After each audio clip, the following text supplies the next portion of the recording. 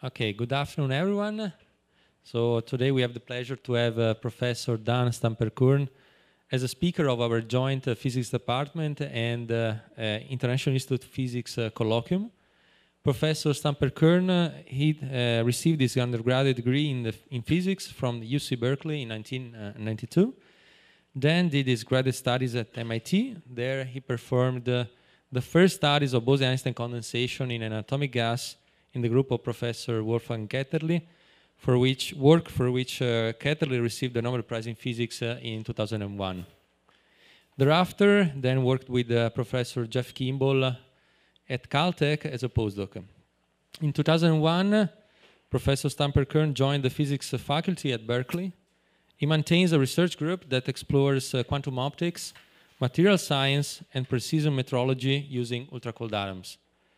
He's a recipient of fellowships from the Packard Foundation, the Sloan Foundations, and the Miller Institute of the Presidential Early Career Award in Science and Engineering, and the Carl Friedrich von Siemens Research Award of the Alexander von Humboldt Foundation. The title of today's colloquium is Atoms Interacting in an Interesting Optical Lattice. So please, let's welcome Professor Dan Stamper Kurn.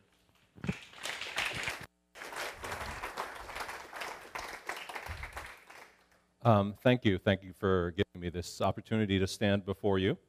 Hopefully I will do an okay job representing not just my own work, but at least for the first 15 minutes or so, broadly the work of this entire field that is involved in this notion of quantum simulation with ultra-cold atoms.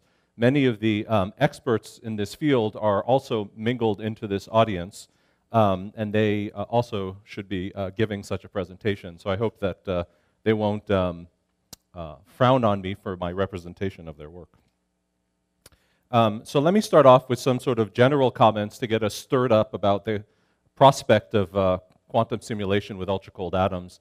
And as Caden pointed out earlier in the conference, wearing this sort of headpiece makes me feel like some sort of inspirational speaker. Maybe I'm trying to sell you something. So I'm going to try to sell you the concept of quantum simulation with ultra-cold atoms.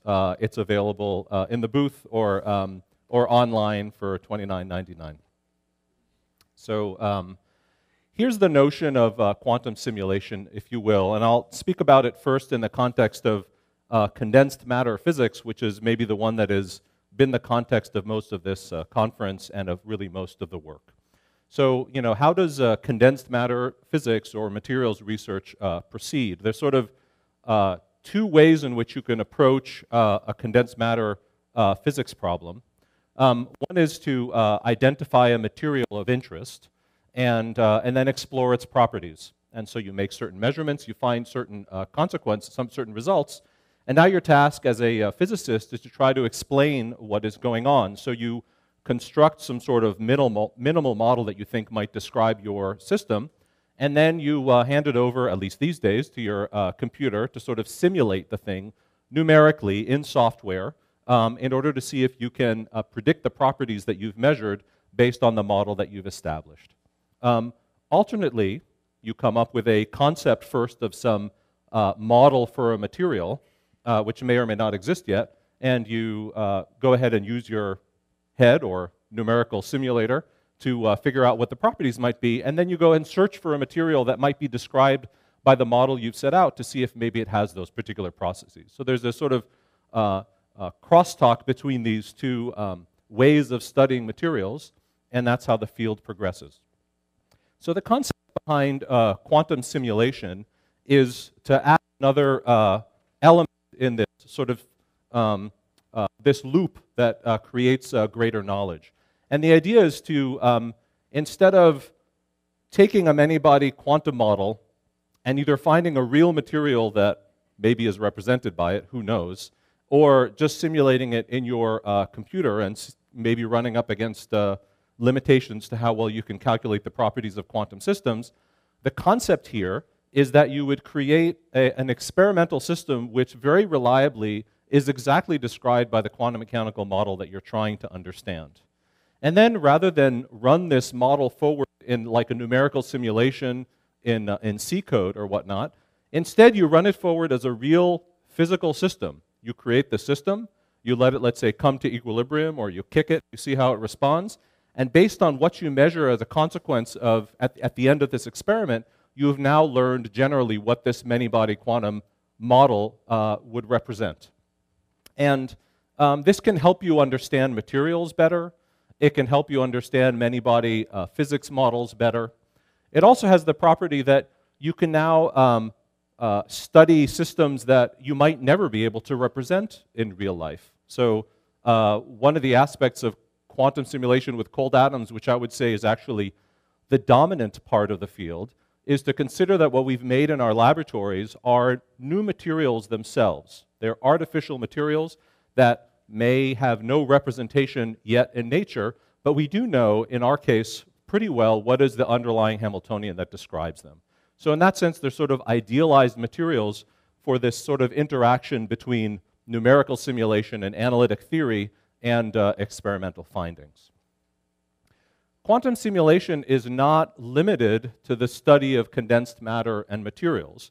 It's the study of many-body quantum physics, and so it might also apply to other areas where many-body quantum physics or complex quantum physics would apply. So there's an offshoot of the field, which I think is becoming increasingly visible and I think is immensely important, which is the application of atomic neutral atom and other types of quantum simulators to the study of other systems. For example, the study of the theories that produce nucleons and nuclei. So, for example, lattice quantum chromodynamics is a numerical representation of quantum chromodynamics. It's what we run in our computers in order to simulate the properties of these particles.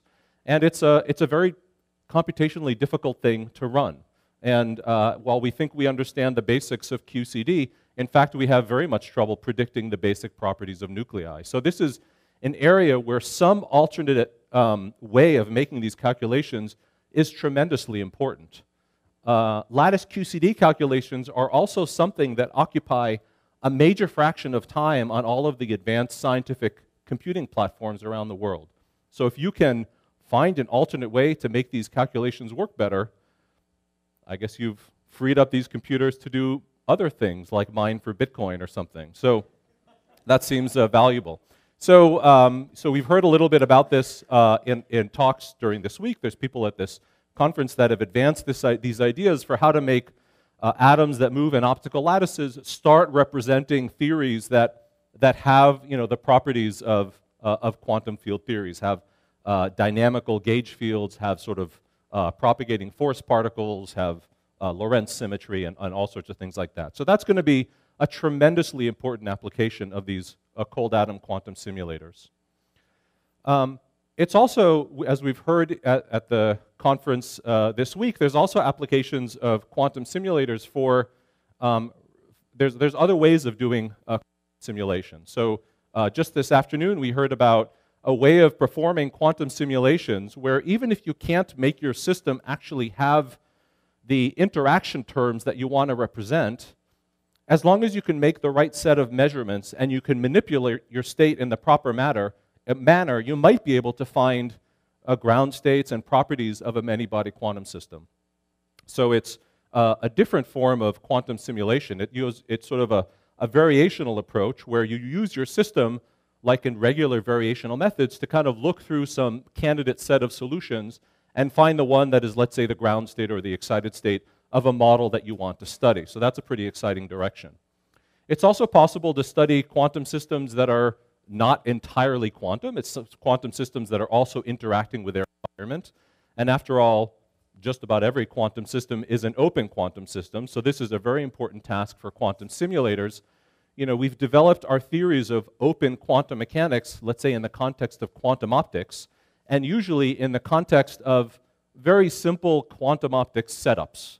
But now we're able to experimentally realize open quantum systems that are also very complex. They're composed of many particles, many modes, and a great deal of sort of mysterious physics.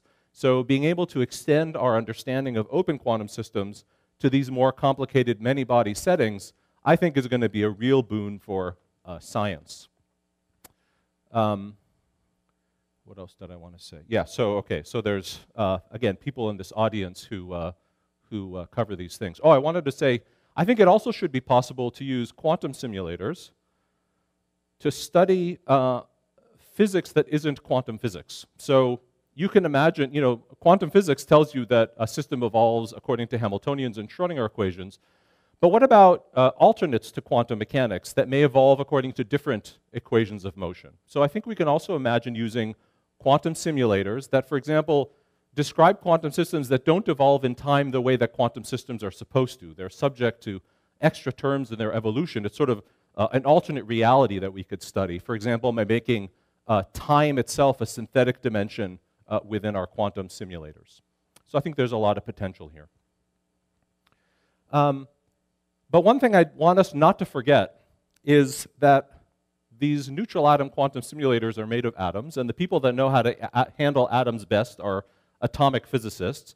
And we atomic physicists, we have needs too. I mean, we can't just be serving, you know, condensed matter science and material science and QCD calculators. We have to have our own needs met by neutral atoms as well. So I want to emphasize that another direction that I'm keen to see develop is this sort of return of the methods of quantum simulation back to satisfy the needs of atomic physicists. And so we're already seeing that in the field. There are advances in, so I would say sort of a typical goal of atomic physics is to measure things with ever greater precision and have therefore sort of fundamental statements to make about fundamental science. So for example, there's been developments of these optical clocks that make use of many of the tools that also go into neutral atom quantum simulators. And we can now foresee that even some of the fancy stuff that happens within quantum simulation, generation of highly entangled many-body quantum states and all sorts of unusual states of matter, can maybe now turn around and make, let's say, better sensors for measuring time or fields better. There's also been so for example, there's a work that came out of a colleague in my own physics department that showed sort of as a baby example that there's a particular entangled state, let's say of two ions, which gives you a natural immunity to noise that would have obscured a measurement. And now that that noise is taken care of, you can use a precise measurement of the property of atoms to measure whether electrons obey or have a dispersion relation that is isotropic. That is, you can repeat the Michelson-Morley experiment, which showed that there's no ether that changes the propagation of photons. Now you can do a similar experiment to see whether electrons propagate in some sort of electron ether as a test of Lorentz invariance. And this was able to establish a limit on the Lorentz invariance violations for electrons that is many orders of magnitude better than what had been done earlier. So this is just one example. So now think about very strange many-body entangled states and what they might give us if we put them inside of a precision measurement apparatus. As a third example, as you may know, people are making a lot of very precise measurements using something called atom interferometry. So you basically, just like we know how to make an optical interferometer where coherent beams of light are split up into several paths, brought back together, and then the interference pattern is read out to determine something, like what happened along one path versus the other. We can now do the same kind of physics with matter waves. So we can now send coherent matter waves of atoms, probably soon also of molecules, and we can send them on a very sort of different paths through space, and based on their interference pattern at the end of this sort of circuit, we can determine things. So for example, another one of my colleagues at Berkeley just recently measured the fine structure constant more precisely than it had ever been measured before using such an atom interferometer. So I go over to talk to my colleague and I'm like, wow, that's great. But then he describes to me the interferometer that he uses and it's kind of disappointing. It's like very non-interacting atoms, a very dilute sample, really boring atom optics. And I think to myself, in this room, we're so much better at this. You know, we know how to make big coherent samples of atoms that would be like a laser light within an interferometer instead of the light coming out of a light bulb. We know how to create optical lattice potentials where the propagation of matter waves has all sorts of interesting properties. Maybe it undergoes some sort of artificial rotation, and we can use that to offset a rotation sensor or something like that. So I think there will also be an adaptation of what we've learned how to do in our quantum simulators to improve, let's say, atom interferometry, and that's another area that we ought to develop. All this is happening in the context of like a gold rush of interest in quantum science. You might hear people walking around telling you that there's a second quantum revolution underway. I'm not sure if there is or isn't. I rather like the idea that those in the midst of a revolution shouldn't talk about it. But anyhow, there is a sort of a peaking of interest in quantum science because the public has sort of caught wind of the fact that there maybe is something really valuable in the high degree we have to control complicated quantum systems and measure their properties. So initiatives are underway in lots of places. The United States is kind of, which is the one I'm paying attention to because that's where I'm going to get my money, is kind of a latecomer to the game, but they're trying to catch up. And the numbers they're suggesting are really frightening, that they're suggesting that something like $1.3 billion would be dispensed to scientists in the United States over the next 5 years to study quantum information, quantum sensing, quantum communication, and obviously cold atom physics is going to be a big part of that as well. So there's a chance now for us to engage in a really major change. There's a big opportunity that's in front of us now, and I think it's important for us to think about that opportunity and to grab it. I'll also point out that this $1.3 billion sounds like a big number, but I think it is actually going to be dwarfed by the other waves of money that are going to wash into this field. So there's this nice site, quantumcomputingreport.com, that tries to keep track of this growing quantum industry, and it lists already something like 100 either small startup companies or major corporations that are now engaged in this quantum science, quantum information research. And the amount of money that they're putting and the number of people that they're putting to this task is much larger than we're thinking about even in academia. So it's a remarkable situation. This plot was shown earlier in the conference. I really love it. So if you want to amuse yourself, you can sort of search the internet for market reports on the quantum industry. And some of them are really funny if you know the reality of quantum science. Anyhow, this one is from a guy who's, or somebody, guy or gal, who is trying to advise corporate information officers about what they should do about quantum science and whether they should bring it into their information technology. So he sort of suggests that there's a typical cycle for new ideas in technology. There's these sort of waves, and the suggestion is that after one wave crests, then maybe you get into some kind of more steady state where things progress. I'm not sure if that's the case. I think there's also examples of fields that have undergone many of these wave cycles, but have still sort of at the end actually turned into something. So for example, artificial intelligence and machine learning. This has been hyped in many cycles over the decades. It kind of comes, everybody wants to do it, it doesn't work, everybody goes away, comes and goes, but it does eventually advance. And so I think even you shouldn't really be worried about sort of the bust of a first wave crashing. There might be other waves that come as well. But the question then arises to this community of whether we should learn to ride this wave and use it. So here in Natal, of course, that's natural to think about. And I just want to suggest a number of ways in which we can ride this quantum wave. One is to emphasize that I believe quantum simulation is a form of quantum computing. It's maybe really the basic form of quantum computing that Feynman suggested to us, is to use natural quantum systems to do the heavy work of simulating quantum systems themselves. But more connected to quantum information research, I think it's also valid to say that quantum simulators are important validators of quantum computers. At some point, you're going to build a quantum computer and you're going to wonder whether it works. So you'll run it as a small algorithm. You'll compare it to the result of a classical algorithm on your silicon machine that you trust, and you'll say, oh, look, these things match up. So far, so good. But at some point, the things that are coming out of your quantum computer will be beyond what your classical computer can calculate. So then, how do you still have confidence that your quantum computer is doing the right thing? So here's where maybe it's valid to compare to specific test cases of quantum computation which are quantum simulators, which may not be the most general way to solve all quantum problems, but at least there's some set of quantum problems that they can solve maybe better than any classical computer can, and we can use the results of that quantum simulation to see if our quantum computer works. And I think that that's not even a pipe dream. I mean, I'll point out to this result that is already now 6 years old, which was a measurement of the equation of state of a gas of fermions that was governed by a kind of reasonable to write out Hamiltonian, and the experimental measurements on this thing purportedly have an accuracy that exceeds what people know how to do in their numerical simulations.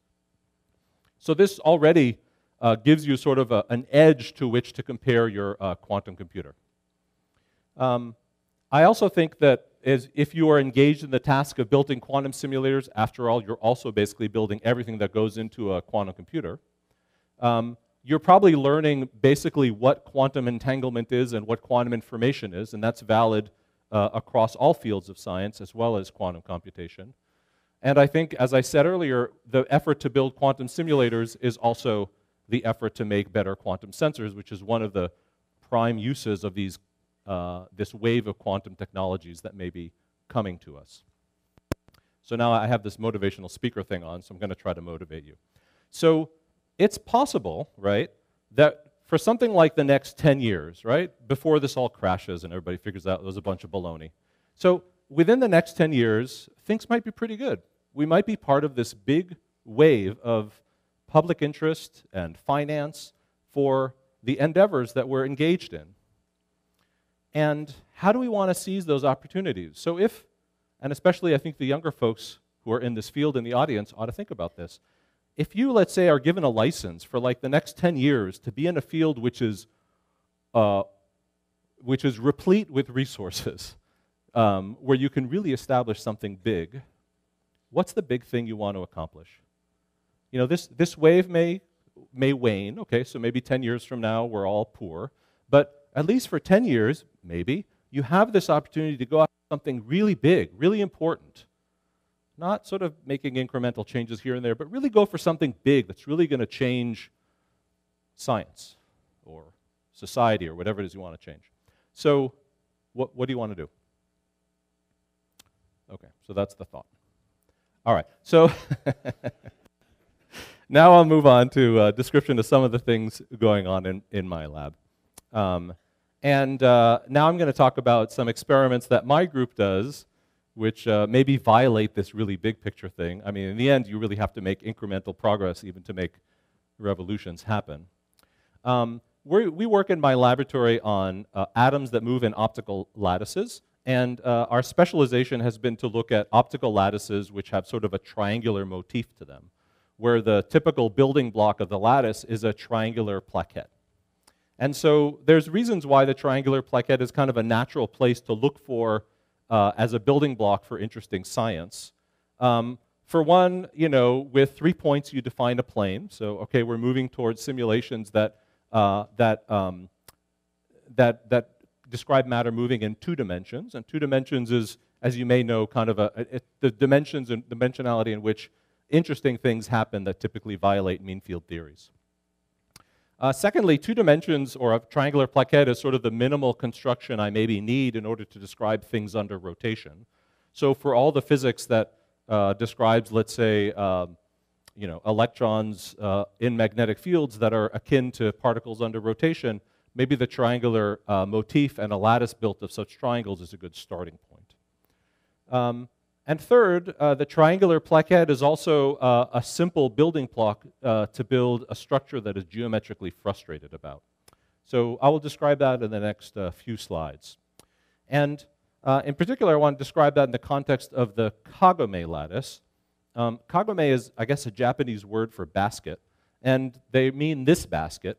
And the way you get this sort of basket pattern is you start with a triangular lattice, like a badly woven basket, and you get rid of every 4th site within the lattice. Okay, so I've identified every 4th site within the lattice, and now let's imagine that those are off limits, and the particles can only move in the remaining lattice sites. That remaining lattice has this construction. I've shown the bonds with these white lines. And it's composed of triangular plaquettes that point either up or down, and they share vertices rather than sharing edges. And the fact that they share vertices and not edges ends up giving the system its property of being geometrically frustrated. And so we can exhibit that easily just with this simple cartoon. Imagine I have a number of spins that live on this lattice, and the energetics of the system are antiferromagnetic, so the spins want to point in opposite directions. And while I can write down for you easily an arrangement of those spins that is the lowest energy arrangement, just kind of obviously, where the spins all sort of compromise by pointing away from each other at 120 degrees, what happens now is that the connectivity of the lattice is too sparse. And so even though, let's say, on this triangle, I know that one of the spins should point in this upward direction, I can't quite yet determine which of these two remaining spin orientations to assign to these two locations. And that uncertainty ends up sort of, or indeterminacy, ends up propagating throughout this entire system. It gives you a macroscopic number of spin states that all appear to have the same energy. And when you have this sort of massive degeneracy of the system, something has to come in and sort of adjudicate and tell you which is the true ground state, and that turns out to be sort of subtle effects in quantum mechanics. The problem of what the ground state is for an antiferromagnet that lives on the Kagome lattice is still an open question. People have applied sort of heavy numerical methods to this problem, and there's still not consensus as to what the ground state of the system ought to be. It's believed to be a quantum spin liquid, but there's a variety of quantum spin liquids that could be the ground states. There's been a number of great experiments recently, I don't want to belittle them at all, on real solid-state Kagome systems, which, even though they have very weird names, they turn out to represent the Kagome lattice fairly well, and there have been really compelling experiments of late that have shown some quantum spin liquid behavior in these systems.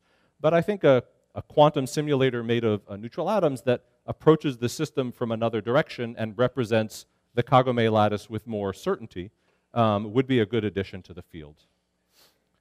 The frustration of spins on the Kagome lattice also has an effect on the orbital physics on the Kagome lattice. So let's ask ourselves, what is the state with the highest kinetic energy in the Kagome lattice? Okay, so high kinetic energy is obtained in a wave function by having kinks, right? So the highest kinetic energy is obtained by having a wave function that has a phase that is, let's say, opposite on neighboring sites. That would give you a large kinetic energy. If I let the phase at a site be represented by a vector in a two-dimensional plane, then you realize that I have something kind of like the previous slide. I have now a quantum wave function of just a single particle moving in the lattice that would like to have its phase be oriented in opposite directions on each bond of this Kagome lattice. So once again, I don't have a unique ground state, or sorry, excited state in this particular situation. I have a macroscopic number of states, all of which have exactly the same kinetic energy. That's reflected in this band structure. And a band structure that is flat is interesting for many body physics. It means that the system doesn't have an obvious answer for what to do. There's lots of states that have the same kinetic energy. It doesn't know what to do. So think, for example, of metals, right? So in a metal, you have a Fermi sea inside of a crystalline material. And the Fermi surface is a lower dimensional shape within this high dimensional energy or landscape of momentum states, quasi-momentum states of the metal. And the fact that in a metal, the physics reduces to a low-dimensional space actually simplifies the problems of metals greatly. But what happens to a Fermi gas when its Fermi energy is placed inside of this flat band? Where's the Fermi surface? There is no Fermi surface. We don't know where to draw it. What happens to things like Cooper pairing? Cooper pairing was an instability of the Fermi surface, but there's no Fermi surface. So anyhow, it immediately raises a lot of interesting questions. The interesting connection between orbital physics and magnetism is not new. It's been discussed very richly in the context of trying to understand the fractional quantum Hall states. So again, this is going to be an interesting system if we can get control over it and study it. The way we create it in our labs back at Berkeley is using optical lattice techniques. So we take a couple of lasers that put out coherent light at these two wavelengths, which have a 2-to-1 ratio, nearly precisely. And we send pairs of those beams at our atoms in a plane where all the beams are rotated from each other by 120 degrees. So we have sort of natural triangular symmetry in this problem. It won't surprise you that I can create a variety of triangular lattices with this kind of configuration.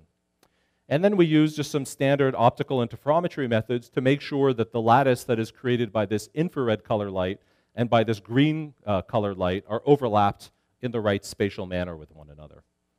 And that allows us to do something like this. We can make a triangular lattice with green light.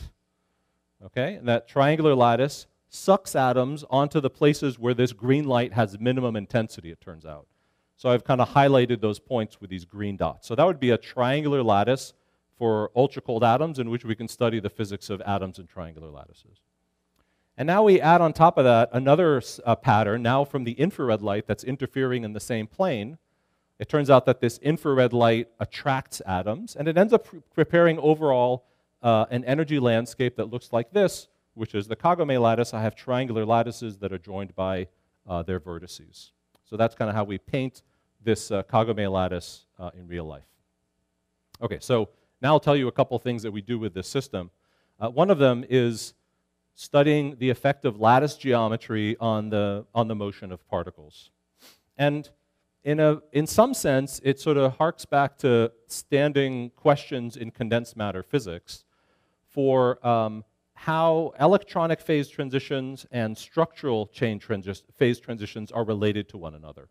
So there are many materials in materials science where a structural phase transition, like a distortion of the lattice, occurs at the same point as an electronic phase transition, like a change from, let's say, a metal to an insulating state. And the question arises in these systems as to which effect causes which. So, and it can be hard to disentangle in a condensed matter system because as the electrons reconfigure what they do, they change the potential that holds the nuclei together and they might distort the lattice. Or maybe what happens is that some distortion occurs to the lattice and then that gets sort of translated into what the electrons do. And it's kind of hard to know which effect led to the overall change. In our cold atom systems, we actually have sort of some independence. The chicken and the egg are sort of separately controllable. So we can paint an optical lattice that has the form that it has independent of what the atoms are doing. And then we can just change the structure and see whether the atoms undergo a transition. We're working with bosons in this experiment. So bosons don't undergo a metal to insulator transition, but they do undergo a superfluid to insulator transition. And that occurs as you start adding interactions to the system where two bosons on the same site have an increased amount of energy. So as you increase the interactions between bosons in these lattices, they go from a superfluid state to an insulating state, and we can ask whether structural changes in the lattice will affect this sort of change in the state of the system.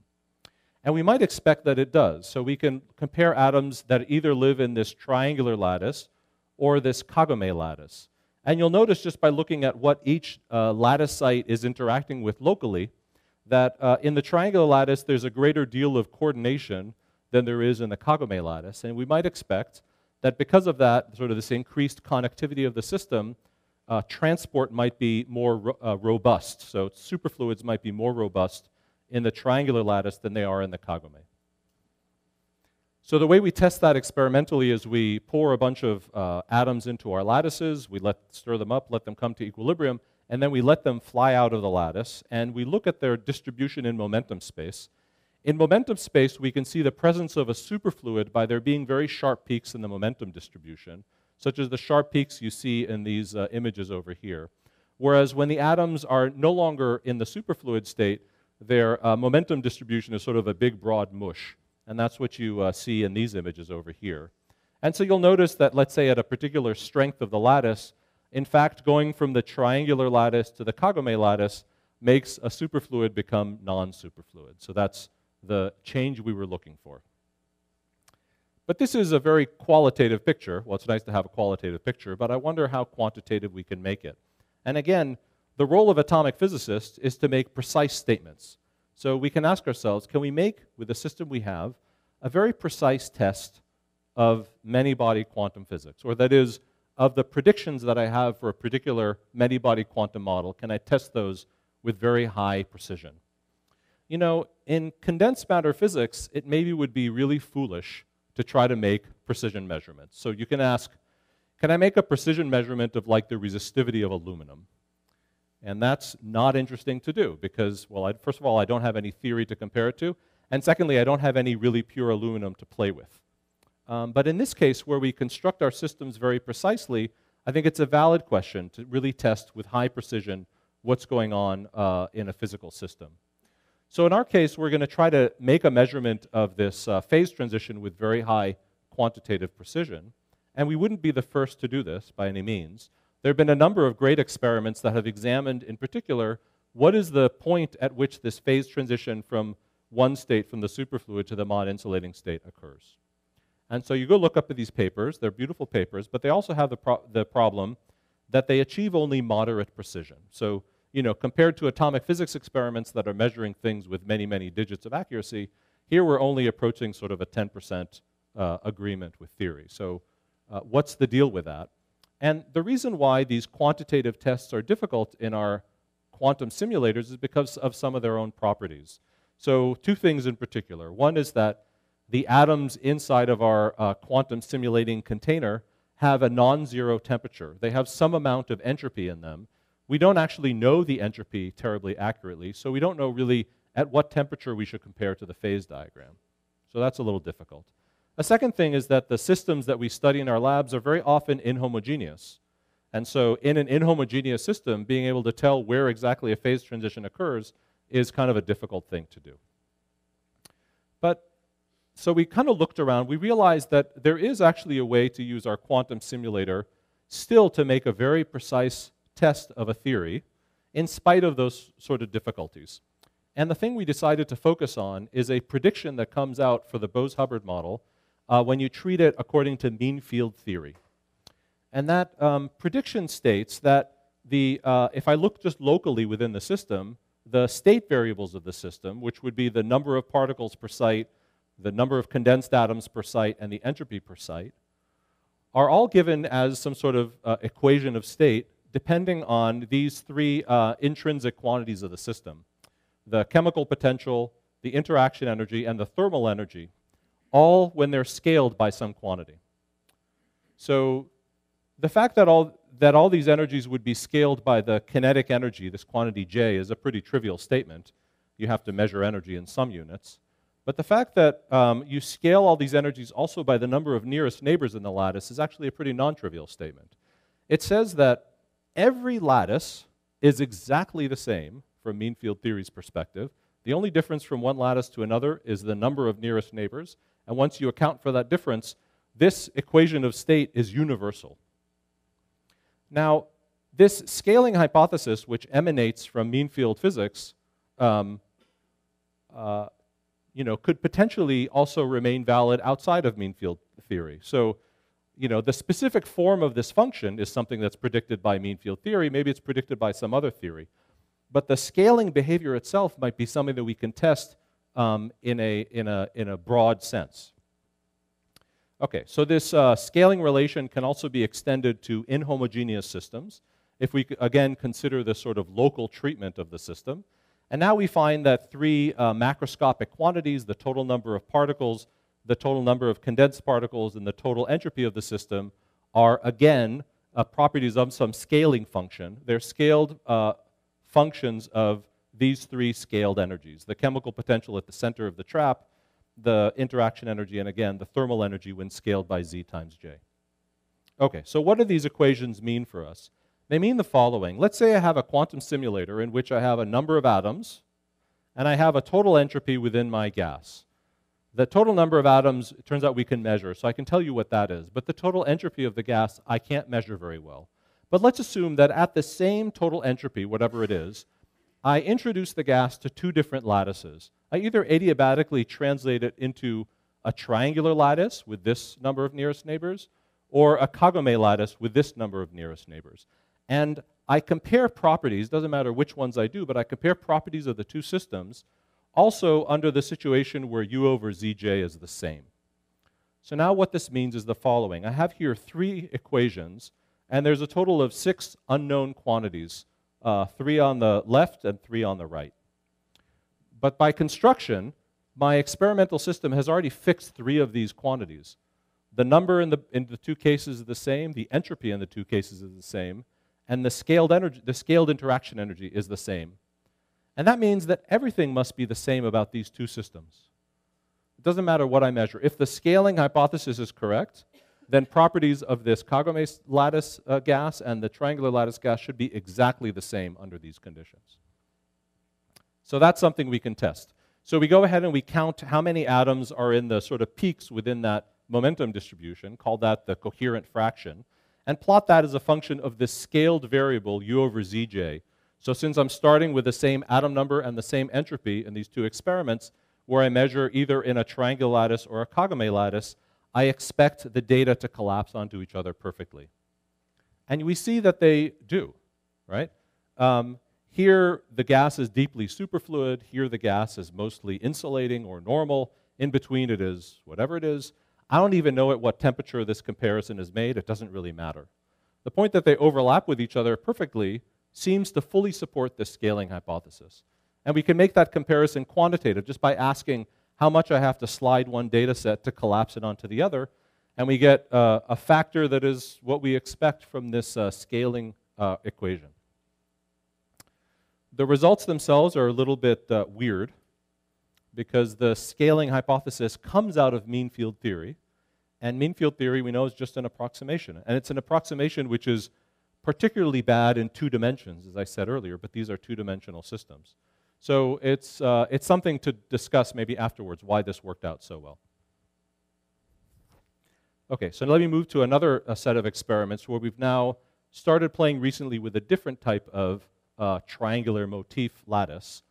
And it just came, it came out of playing with Mathematica. And realizing that if we just make a slight change in our system, we change the polarization of the infrared light that goes into our setup, and we slide the lattice to a different location, we get to another high symmetry lattice. And in this case, the infrared light introduces a potential well in the middle of the upward pointing plaquettes of the triangular lattice, and a potential hill in the middle of the downward pointing sites of the Kagome lattice. And the result of that is this kind of potential drawn over here. So let me kind of blow it up and highlight it for you. So it's made up of, again, triangular plaquettes pointing either up or down, but there's an inversion symmetry that is broken in this lattice so that the up-pointing triangles and the down-pointing triangles have distinct characteristics. So if I simplify this to sort of a cartoon drawing, I have a lattice where there's strong coupling in, let's say, the upward-pointing triangles. There's weak coupling in these downward-pointing triangles. So this has been named either a trimerized Kagome lattice, right? It's been made into a lattice of trimer plaquettes that are all coordinated to one another. It's also called the breathing Kagome lattice because you can imagine that the upward pointing triangles have breathed out, and the downward pointing triangles have breathed in. So that's kind of a description of that. Anyhow, this breathing or trimerized Kagome lattice is familiar from the literature. There's been a lot of theoretical treatment of antiferromagnetism in this trimerized lattice for the reason that people wanted to understand what the ground state of the regular Kagome lattice was. And here was a way to approach that problem numerically that wasn't so complicated. There are, again, materials in condensed matter that realize this lattice. This one in particular is called diammonium quinaclidium vanadium oxyfluoride. Rolls off the tongue. And it was also a lattice that was actually foreseen in the very first suggestions to atomic physicists to make Kagome lattices in their lab. And we're going to study in particular the Bose-Hubbard physics, so again, interacting bosons in this lattice, a lattice that is now broken inversion symmetry, right, where the coupling, let's say, on the up-pointing plaquettes is strong compared to the coupling on the down-pointing plaquettes. And we'll try to get at some of the physics that the Bose-Hubbard model should have in this case. Okay, so our method of probing this system has been to look at momentum space images, and from those momentum space images measure the structure of spatial correlations inside of this lattice. So let me tell you how that comes about. Imagine we have a lattice filled with a single atom per lattice site. Each atom is in the ground state, so it occupies sort of this Gaussian-Wannier state at the location of each lattice site. In the mod insulating limit, so in the limit of infinitely strong interactions, the ground state for the system is a perfect mod insulator where an integer number of atoms, let's say 1, will occupy each of these lattice sites, and there'll be no phase coherence from one lattice site to the next. Okay, if you take this quantum insulating gas and you examine it in momentum space, here's what you see. This one Wannier state at this one site expands. So if this, for example, starts off as a Gaussian, then we'll end up with a Gaussian in momentum space. And then what we see is the overlay of the momentum space distributions of all of these lattice sites.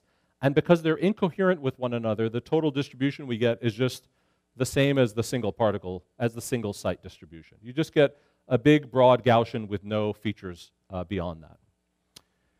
In contrast, if there is some level of coherence in the lattice, let's say because we have actually some finite hopping within the lattice that can create some sort of particle hole excitations that create a little bit of coherence, let's say just at the nearest, at the level of nearest neighbors, then the momentum space distribution will be different. So just focusing on these two sites in particular, what I should see in momentum space is, let's say, an overlay of these two somewhat coherent momentum distributions, one of which has this extra phase factor because it's translated physically in its origin from the green one is translated from the blue one.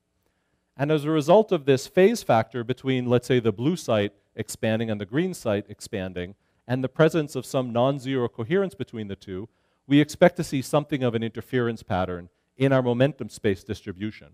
And that'll occur actually specifically with a modulation wavelength, which is exactly the reciprocal lattice spacing. If there was longer range coherence in the lattice, then there would be finer scale modulations of this. You'd build up sort of a multi-slit interference pattern. But in our analysis, we're going to just focus on this softest modulation that can occur in momentum space in order to quantify the coherence between just the nearest neighbors in the lattice. And so what do we expect to see? So let's say we're examining the momentum space distribution in this direction.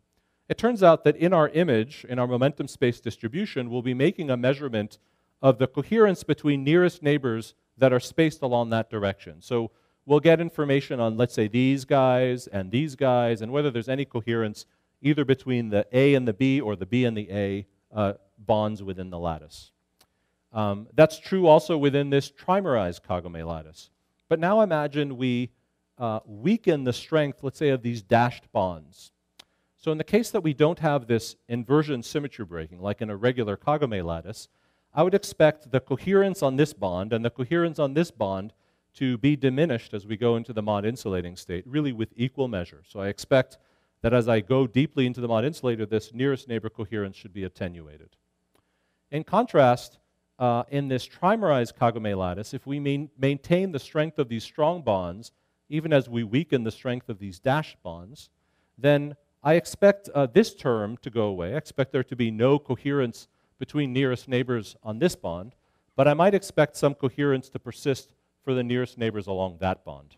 So we're looking for some persistent coherence even as we drive deep into the mod insulator, and that's exactly what we see. So here's, again, the measurement of the nearest neighbor coherence from these kinds of time-of-flight images measured for either the trimerized Kagome lattice or just for the triangular lattice, which has inversion symmetry in it where all the bonds are the same. So if I focus on these triangular lattices first, this is sort of what the momentum space distributions look like. Over here, not so deeply into the mod insulating limit, you see some residual modulation of the time-of-flight pattern. This is clearly not just a Gaussian. So that means that there's some residual coherence between nearest neighbors. Whereas when we go deeply into the mod insulator, that nearest neighbor coherence is washed out, and it has the scaling that we would expect it to just based on perturbation theory. In contrast, here in the trimerized Kagome lattice, we see that even as we drive the system deep into the mod insulating regime, we still retain a lot of coherence, which we believe is on these strong bonds. And you see the time-of-flight patterns show really a great deal of modulation still, showing that there is still significant coherence within the system, even deep in the mod insulating regime. But how do we ascribe this signal maybe to the strong bonds within the lattice specifically? So here we borrow a technique from other people in the field. We impose a phase shift on, let's say, all the sites A within the lattice, while leaving the phases of the wave functions and all the other B and C sites of the lattice untouched. So what would that do? It adds, when you add a phase to one site within a two-slit interference pattern, the interference pattern shifts, or it acquires a complex phase which reflects sort of a spatial shift of the pattern in space, or in momentum space. Imposing a phase on this site A, it adds, let's say, an e to the I phi to this particular expectation value on this lattice, on this bond. And because here the A site is on the other side of the bond, it adds a phase e to the minus I phi. So both terms that we see expanding in that direction will both be affected by this phase that we've imposed into the system. Now let's imagine we extinguish the strength of these dash bonds, and what do we expect to see? So in this case, the strength of the bonds between A and B and between B and A are the same. So we expect these magnitudes to be the same. And if I look at this expression, I expect just to see something like this cosine modulation in momentum space. So if I fit those momentum space images, I'll see only a term that has the alpha in it in this kind of expansion, but I won't see anything that goes like the sine or a shifted interference pattern. In contrast, if I perform that kind of experiment in this trimerized Kagome lattice, I expect there to be a strong signal still from these bonds, whereas the signal from these bonds wafts away. So now the distribution I get should be really just given by this term. And that means now in momentum space that I should see both cosine and sine modulations within the momentum space distribution. And in fact, we do so. So as a function of the time we've imposed these phases, we see sort of an interference pattern that sort of cycles through cosine or a sine modulation in the momentum space distribution. And we find in particular that in the regime where we have this persistent coherence out in the deep mod-insulating regime is exactly the region where all the coherence lies on one of the bonds and not the other. So the correlations within this, the spatial coherence within this strongly interacting gas inherits the momentum, the inversion asymmetry of the lattice, and it becomes itself asymmetric under spatial inversion. Okay, so that tells you what I wanted to say about our lattice experiments. There's a number of other things that I could have told you about, and I will take 10 minutes to do so. So here's other things that are going on in my group, where we do experiments on magnetized quantum fluids, and that has led us also to get involved in understanding what to do with cold atoms in space. So those of you who are old enough will remember the Muppets, where they talk about pigs in space. So now we're going to replace those pigs with neutral atoms and see what happens. So here's a picture of the International Space Station, and right in the middle of this International Space Station is a little capsule that the Americans, sorry, the United States, everybody's American here, that the United States has laid claim to. And within that central region, that central pod, there's a little sort of 19-inch rack. It's not exactly a 19-inch rack. And earlier this year, some astronauts flew up this box. It's kind of cool. It's like a cardboard box that's wrapped up and whatever. And they shoved it in this capsule. They flew it up to the space station, and they installed it. They pressed the button. Actually, installing it took some effort. And they pressed the button, and then sometime afterwards, it's been making Bose condensates in orbit. So that the ISS, which is passing overhead every 90 minutes, it might have passed overhead during this talk, is capable of making rubidium BECs and studying them in the free fall of space aboard the ISS. This picture is also amusing because there's this number here, 250 kilograms, and it turns out that late in the game, they found out that there's a really strict weight limit, a mass limit, on how big the instrument can be when it goes up there. And we thought, is it because you're burning up too much fuel in the rocket, or is it because you're worried that like if you shove around a box, it might crush an astronaut or something like that? No, it turns out that the weight limit is entirely given by this crane right here. And this is just one of, I think, 4 different facilities that can fly things up to the space shuttle, to the space station, and this one has the lowest rating. And so based on that, everything has to weigh less than 250 kilograms. So sometimes you learn these things the hard way. Okay, so so this Cold Atom Laboratory is now available for as a user facility. So at least for United States scientists, we can go ahead and propose ideas for what to do with this instrument. And there's procedures to go through, and we can actually require NASA to run an experiment and send us the data down, and maybe we can publish papers on what they do. And in fact, you don't have to be a PhD scientist to suggest. I think you can be like a high school kid. If you come up with a good idea, there's channels by which you can force NASA to run your experiment and write a paper on it. You can even be a theorist. So, okay. So people are also now looking to the next generation of the Cold Atom Laboratory, this thing called the Bose-Einstein Condensation Cold Atom Laboratory. This one's going to be a joint instrument developed by a team in Germany and then packaged and flown and kind of operated by the United States. And I found myself on a team that was in charge of determining what science this thing could do. It's a very strange task because this is a user facility. So when it's installed upstairs, users can suggest what to do with it. I don't know what they want to do with it. Do they want to, I don't know, do they want to make caipirinhas with it? I don't know what they want to do, but I have to think of anything that is reasonable. That wouldn't be reasonable. I can think of anything reasonable and then try to make sure that this instrument has the capabilities to do these reasonable things. You know, this is going to be like a US-German cold atom Swiss Army knife that has all sorts of capabilities, and we have to make sure that it can do whatever we need to do in order to make interesting science. So we kind of dreamed up what people might propose to do on this experiment. I don't know if this is what they're going to do with it, but the experiment is going to be equipped to do the following things. It's going to be equipped to run atom interferometers in free fall with very long free evolution times, which is supposed to move us eventually toward making a very stringent test of the weak equivalence principle by seeing if atoms of different mass fall at the same acceleration. It should allow us to prepare plane waves of matter that propagate without falling. They propagate smoothly and slowly within a vacuum chamber that allows us to study simple atom optics and also to look at reflecting these matter waves off of materials. There's a variety of studies of Bose condensates that don't have a spin degree of freedom that we're considering. So for example, at this workshop, Sandy Fetter told us about an effort or thinking about vortices that might evolve on a quantum fluid that lives like on a surface.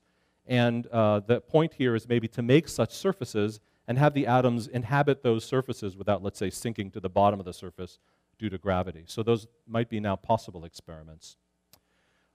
There's a lot of experiments that rely on sort of drawing a box around a quantum gas. And in the free fall of space, the quantum gas experiences no extra forces. It doesn't fall to the bottom of a container or whatever. So whatever the spin state of the atom is, whatever element it is, whether it's a molecule or not, doesn't really matter. The object will just remain in place. Of course, we need to confine it so it doesn't fly off and hit the walls.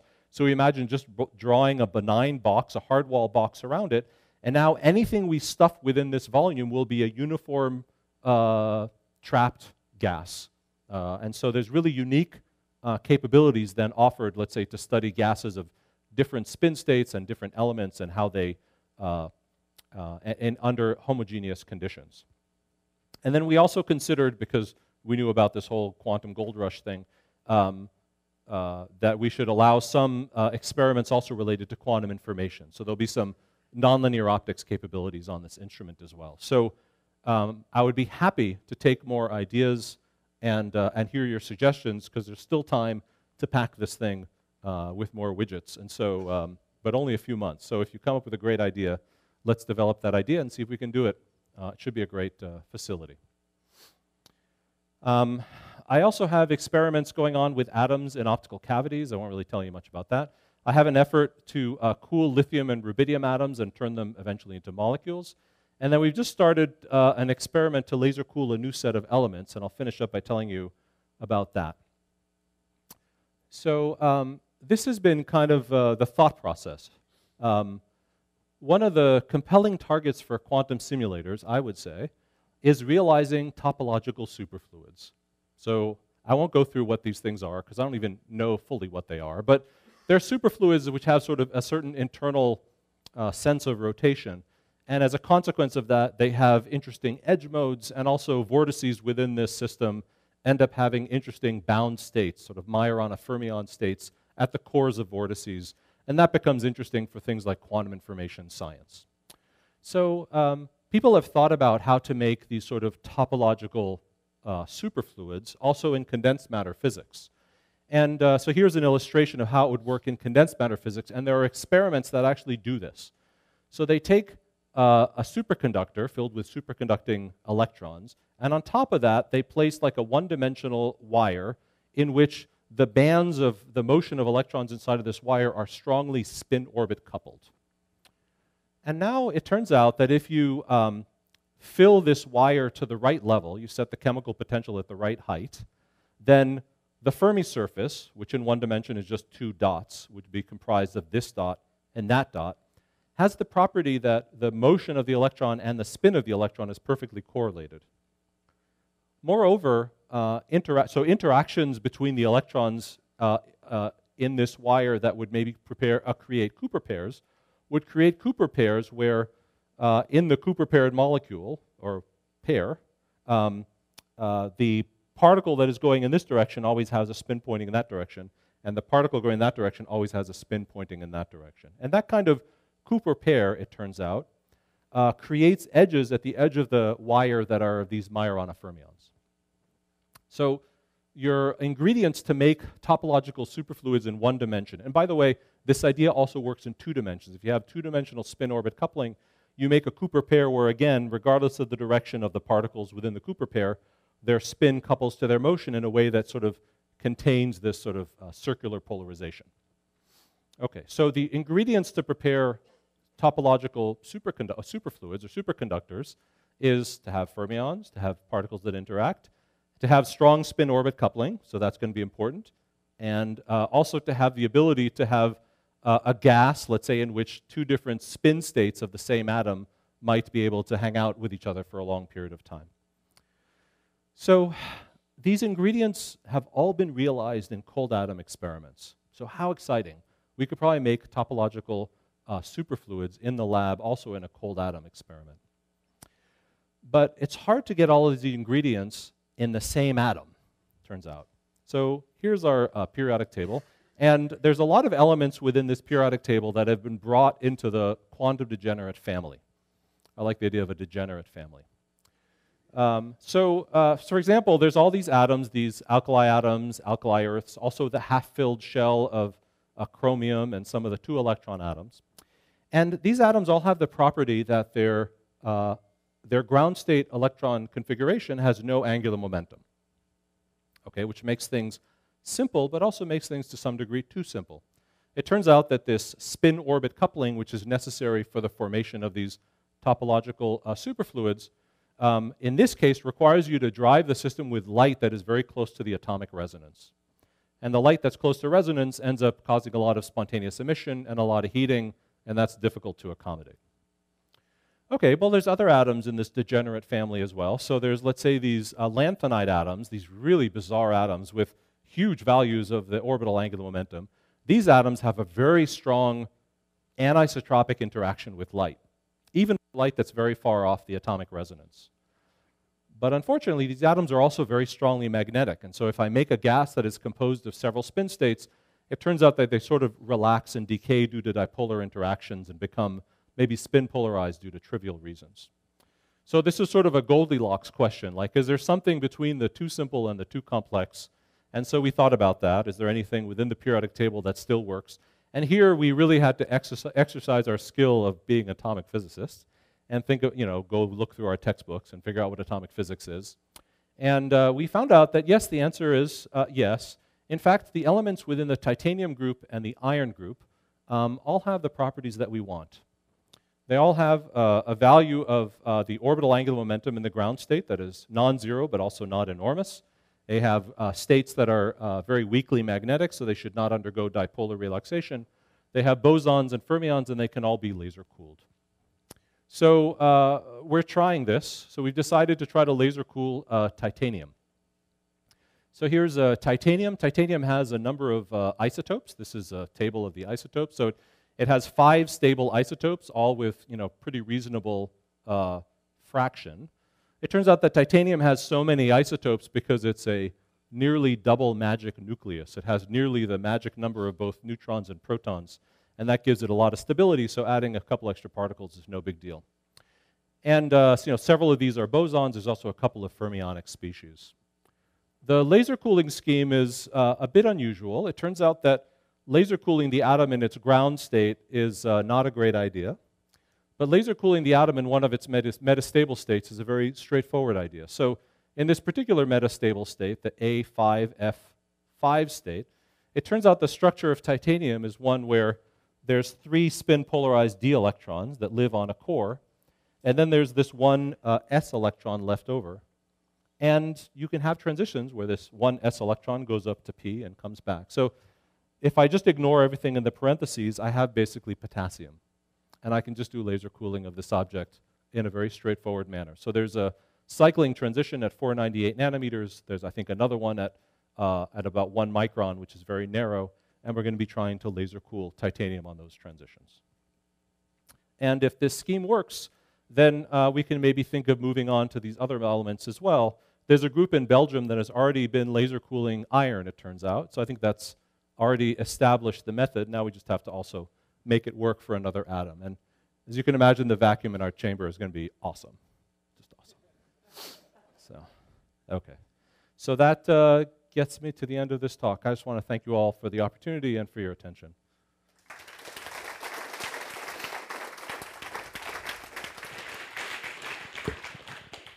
Thank you, Dan, for the beautiful talk. Questions?